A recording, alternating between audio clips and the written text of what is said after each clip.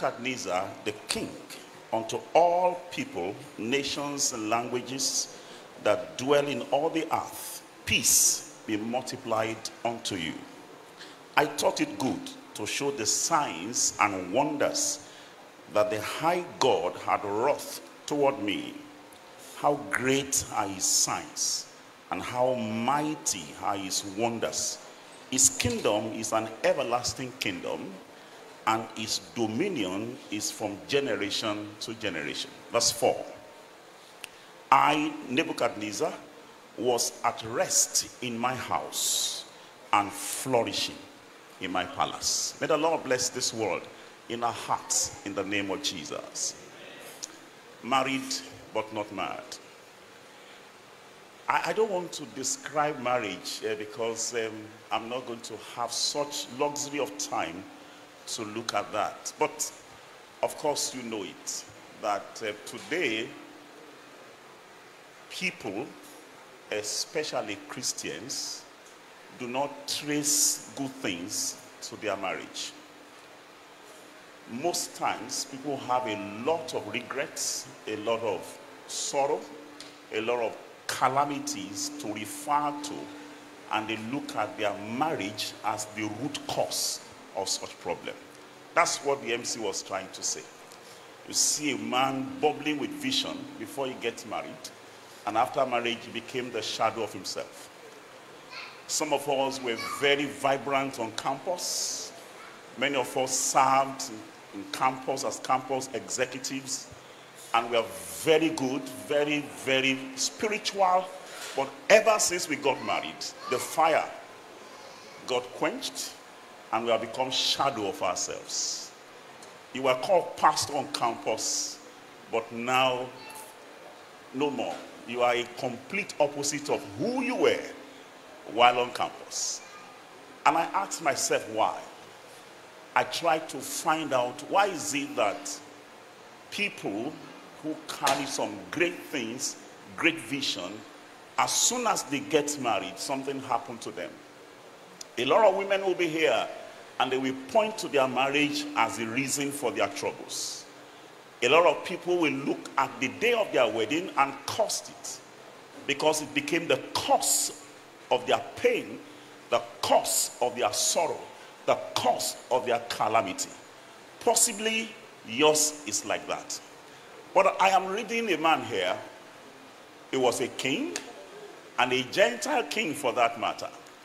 And by privilege, he had encounter with men like Daniel, men like Shadrach, Meshach, and Abednego, who seemed to connect him with the God of heaven. And while he was talking about how gracious God was to him, he traced it back to his marriage. And I want you to see what he said in verse 4. Actually, he tried to put a memoir. He tried to write about his life. And I wonder in my heart if you're also going to write about your life. What will you say about your marriage? Listen to this king. I, Nebuchadnezzar, was at rest in my house and flourishing in my palace. I know you may think that he's talking about the same place, but no. My house and my palace, they are two different things. My house talks about his home, his marriage. His palace talks about his office. He was at rest at home and flourishing in his palace. In my mind, I am not thinking that rest is an activity. I'm not thinking he's saying I had a siesta at home. I'm not thinking he's talking about having quietness at home, or he's on vacation, or he has gone on holidays. I am thinking that in this context, rest is a place. Rest is a position. Rest is an experience. And I wonder in my heart whether you also have that in your marriage. I am not saying rest is an absence of pressure, or rest is an absence of tension. Actually, an artist was asked to paint peace, and I love what he painted. He showed a bird, and he showed a very storming atmosphere. and the bird perched, and it was just at rest where it was, not disturbed by the raging storm around. And I think there is a need for me to trace that a little bit with you today. I feel that with these few minutes that I have, I will need to ask you some questions. You may not be able to answer, but possibly you may be able to answer before God or right inside of you.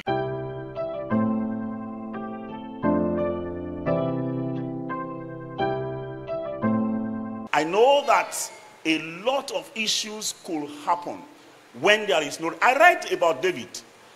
The Bible said when God gave David rest round about from all his enemies, he called Nathan and he said, I can see that I dwell in a house of cedar, but the covenant, the ark of covenant dwell among curtains. Can I build a house for the ark of God? And I asked myself, so all this while, when David did not have rest, he was blind. So I know that when a man does not have rest at home, he's a blind man, even though his eyes are wide open. When a man does not have rest in his marriage, he's a confused man. In fact, God is homeless in his life. But I like to describe, I like to possibly check. So what was Nebuchadnezzar talking about? What brought that kind of glorious kingdom to him? What gave him such great fame? What gave him such huge success that he had in his life? Though a Gentile king who by God's mercy met some godly men that surrounded him. When he talked about rest, my mind raced to the book of Matthew chapter 11. And I'd like to read that very quickly. I'm going to round up in a short while because it's supposed to be a banquet. However, it is also critical that this exhortation should be brought. Possibly it may be of help to you. In Matthew chapter 11, I'm going to read verses 28 and 29. If I like, I will read verse 30. Come unto me, all ye that labor and are heavy laden, and I will give you rest. Take my yoke upon you and learn of me, for I am meek and lowly in heart, and ye shall find rest unto your soul. So I am thinking in my mind that when Nebuchadnezzar said I was at rest, he looks to me as if he was saying I was at Jesus, as though a place. It looks to me as if he was talking about Jesus as a location, an experience, not necessarily having a siesta. I know you have a very serene house, yet not at rest. I know you have a very great and flourishing career, yet not at rest. I know you are struggling to keep your eyes closed in the night, to catch a sleep, yet you are not resting. You have changed your bed, yet you are not resting. You have changed your work, yet you are not resting. You have sometimes turned towards alcohol, yet you have not found rest. Sometimes you switch to chasing money, you have not found rest. And sometimes you chase women around and you think the more you sleep with, you will have rest. Yet you are still restless. You have changed your car. You have changed your status. And yet you don't have rest. Because rest is not in those things. Actually. Money can buy you good bed, but won't buy you good sleep. You may have very great security around you, yet you are still feeling insecure. So something is happening somewhere. Something is wrong somewhere. I like to say to you that it is not everybody who got the kind of experience you have. I am thinking that there is something that I want to ask you to look at this evening. Just in 5 minutes time, I should be rounding off. Jesus said, come unto me. And for me, I think that has to do with you living where you are and reporting at where he is.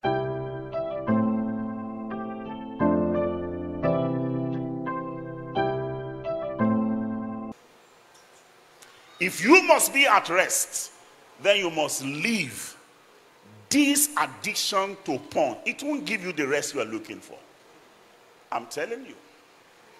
I thought that when Jacob saw that the woman he slept with all night, only to discover that it was not Rachel, it was Leah, I thought that when he got Rachel eventually, he will be at rest. No, he eventually became a polygamist. He kept multiplying women. He was not at rest. The woman that Jesus met at Sychar in Samaria had married 5 men, yet she was not at rest. Because she can't find rest in changing husband. If you change this woman beside you, if you change this man beside you, you will still find rest. Because the Bible talks about Jesus, that by him all things consist. Remove him, everything scatters. Say, come unto me, all ye that labor. You are looking for rest, you have multiplied certificates, you are still not having that rest. Because the one who is the true certificate is missing in your life. Is missing in your marriage. And that person is Jesus. I wish I can talk about him tonight. I wish I can talk about Jesus here tonight. Because I see that you have a lot of wisdom. You are streetwise. You have intellect. You are an intellectual. But you still have no rest. You know why? Because in him was life, and still life. And in him is light. So when a man loses Jesus, he loses life, he loses light. Have you seen that civilization has not helped us? And has not helped our marriage? Because civilization is not light. Christ is the light. Have you seen that education has not helped us? You see 2 educated men getting married. Men, educated, intellectual illiterates. 2 women getting married. One is a husband, the other one is a wife, and yet the 2 of them are females. Has education helped us? Has civilization helped us? Because the true civilization, the true light, the true life is Christ. When a man refuses to live where he is and come to where Christ is, of course, he will be restless all his life. He may smile. He may wear nice dress. He may ride nice car, Porsche car, state of the art. Yet he is still restless. I know that we are well dressed here, but I don't think that that is how you are well dressed inside. I'm not thinking so.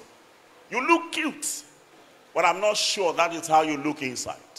There could be confusion going on inside. Why don't you live where you are and come to him who offers rest? Say, come unto me, all ye that labor, all ye that struggle, and are heavy laden, and I will give you. It's a gift.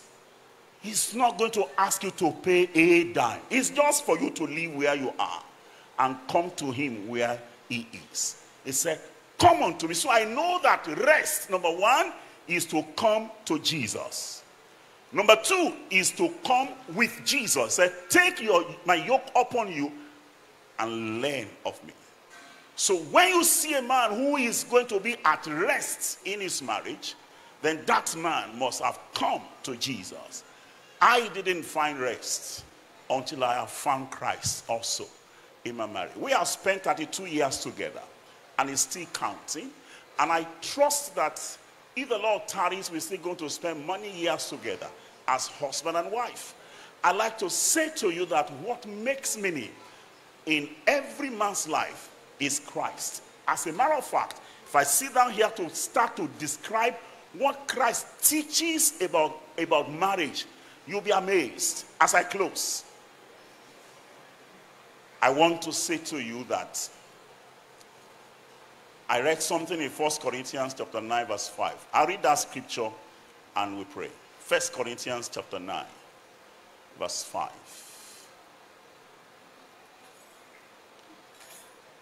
Paul writing to the brethren in Corinth, and he said, have we not power to lead about a sister a wife, as well as other apostles, as the brethren of the Lord and Cephas. Three types of people here. The apostles, the brethren of the Lord, that is the siblings of Jesus, and Peter. I like to say to you that Paul mentioned power here, but I saw two powers. The power to lead a wife and the power to follow as a wife. The husband has power to lead. The wife has power to follow. You can place order on any of the books written by Segun Ariyo. Instruments of Revival, Seasoned, Broken and Binded. The Making of a Disciple, Volume 1 and Volume 2. Advancing God's Kingdom through professional platforms. Raising Pure Children in an Impure World. Single Without Singe, which is also in audio CD.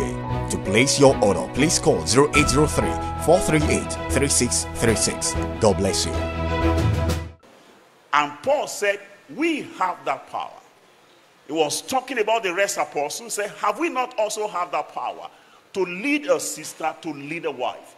Just as other apostles are doing, just as the siblings of Jesus are doing, and just as Peter was doing. Now, I like to close with that. I like to say to you that you may not find rest in your marriage. As a matter of fact, your marriage can become a mirage when, as the husband, you lose the power to lead. Somebody asked me a question this afternoon, and he said, when God said to Eve, your desire shall be to your husband, is that a blessing? I said it's a curse. Because God designed that every man's desire should be towards him. God never designed that a woman should solely depend on her husband. She was meant to be a help, a supermarket. Everything her husband is looking for should be found in her. That's what I read in my Bible. And I told her, I told the brother, I said, it was a curse because God said, to him shall be your desire, and he shall rule over you. When you see a man who depends on another, he's a slave. The other man takes advantage of him. When everything that you need in life is in the hand of a man, of course, he will take advantage of you. And so, what do? We need to understand that there is a blessing that God brings upon a woman for her to be a help, not a helper. A help. But when cause came, she became, the help that God made became one that needs help. I don't think that's the way God designed it.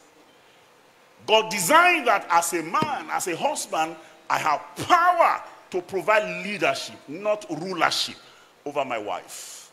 When you rule over your wife, you will not have peace. But when you provide leadership for her, you will have peace. And as a woman, if you must also have rest in your home, you must also have the power, the grace, the grant to follow. I tell you, what gives me peace between me and Jesus is that I'm just willing to follow him. Whatever he likes, wherever he leads, whatever he wants. And that's what that sister said. Said, if my husband likes it, then I also like it. I'm simply a follower, not a shadower. A shadower is a spy who is looking for how to harm the person he is spying. But for you to be a correct wife, you must be a follower. Now, as I close, I want you to bow your head. Think about it. There is only one person that can give you peace. It starts not with your marriage, it starts with you. Weak blocks will produce weak building. What makes marriage strong are the individuals in the marriage. If the individuals in the marriage are weak, that marriage will be weak. If you don't have Christ in your life, there is no way you can provide and attract rest into that home. And your husband or yourself will not flourish in what you are doing. You may not know that that may be the secret of your stagnation, because there is no rest in your home. So your palace is not experiencing that kind of flourishing that your heart desires. Is there anybody here today who is willing to allow Christ to come first into his or her life. Before we talk about allowing Christ to come into your home. If you are like that, you can lift up your hand. I'm not going to ask you to come out. Where you are, I just want to pray with you. You want Jesus to come into your life, to give you rest of mind, to give you peace of mind, that he may settle your home and settle your life. Do I have anybody like that here tonight? Just lift up your hand. I just want to pray with you. And he will come into your family. He will come into your home and be of tremendous help to your marriage. Let's pray. Lord, thank you for this moment. Thank you for bringing a short counsel and exhortation across unto us. Holy Father, I know that gracious is the word that comes out of your mouth. And I know that it will minister grace to the heart of those who hear. Lord, tonight, we see that a man like Nebuchadnezzar was married, but he was not mad. He had rest at home, and he flourished in his palace. Why can't I be married and yet flourish in my ministry? Why won't I trace the trouble in my business to my marriage? It is only when Christ, the rest, is not in my family. Lord, I ask for every home that is going through turbulence, for every home that is being threatened by the enemy, for every home that is peaceless, for every home that lacks rest in this place. I speak peace into such homes in the name of Jesus. I'm asking, Lord Jesus, will you please come into these hearts who are willing to accept you into their lives, that you will come to indwell their hearts, and you will bring peace first between them and God, and then you will bring peace between them and their spouses, that they may dwell together in peace, and they may flourish in everything they lay their hands upon to do. Thank you because you have heard us again, for we have prayed with thanksgiving in Jesus' name. Amen.